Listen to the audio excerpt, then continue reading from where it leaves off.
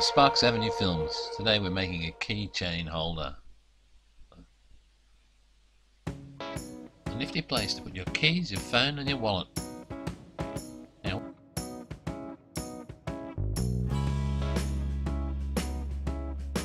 when you come home, does your hall stand look like this? Where will I put my keys? Ah, back there. Look at that. Let's go to the workshop and make this thing. So you're going to need a piece of wood that's about 400mm by 140, and you just need to cut it in half. There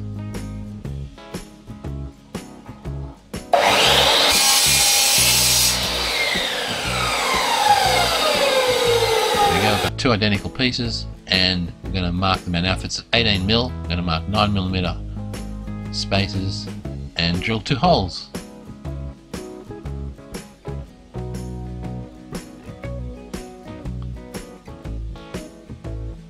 Just going to use a standard butt joint and put a countersinking bit in, countersink the hole so the screw heads will go down flush with the timber.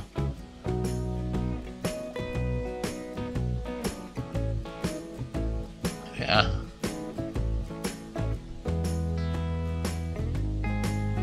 So I'll use a screw that will actually go through the piece I'm putting on top, and do that up.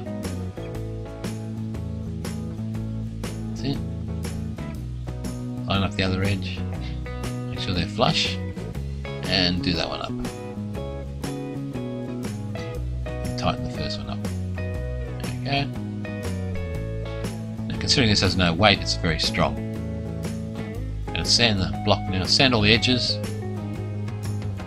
Just use like a 160, 240. Speed the film up a little bit for you to see what's going on. And there it is, all neat and tidy, all the edges are done. And use a cloth and get all the sawdust off because we're going to oil it next. Okay, so we're using some linseed oil and oiling the whole thing. There we go. Now we want some dowel. So cut 3 pegs or 4 pegs depending on how many holes you put in. There we go. Hold onto the piece of scrap. It doesn't snap off and break. There we go, there's one. And do this 3 or 4 times.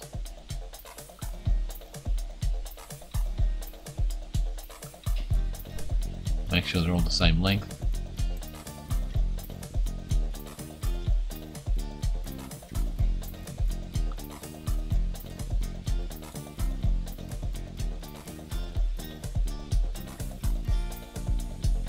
There we are. Just take them over here and sand the edges now. Just sand them flush and then sand off the Paris edges. Like that. Other side. It's going to burn them a little bit. But that goes. There we go.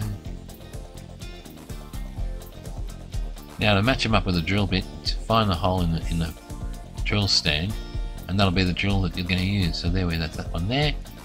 And let's mark halfway.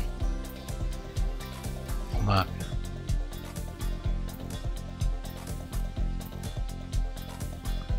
evenly spaced. This particular one has 4 holes. So divide the space into 5 and then drill those holes through there. Try and keep them really square.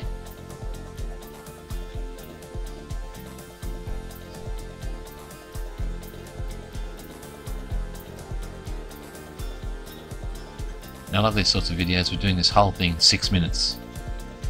Well, actually 5.5, and it'll probably take a little bit longer to do this, but there we are.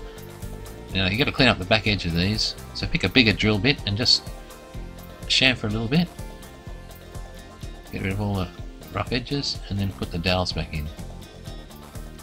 And they'll form the basis for our key holders. Now I would just put them all in and then tap to get them in the right place. It's tight enough not to need glue or anything like that. And then prepare a bracket. So the bracket's going to have 2 screws into the wall and 2 screws into each of the brackets, yes. So drill all the holes so the screws go straight through without touching.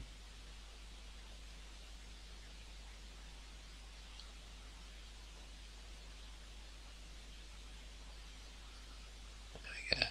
And I'll put 2 pilot screws in there to hold it while we set it up. It's always better to set it up in the workshop than it is in the actual location.